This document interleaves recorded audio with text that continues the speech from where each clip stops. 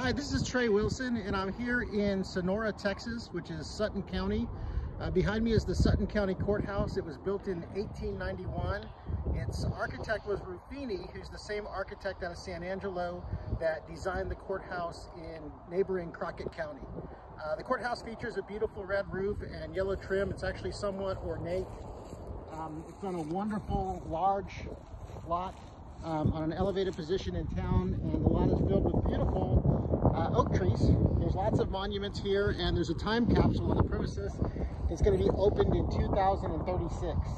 Sutton County is named after John Sutton, who was a Confederate war officer, also a ranger and Indian hunter. And so the county courthouse is here in Sonora. It's a beautiful courthouse.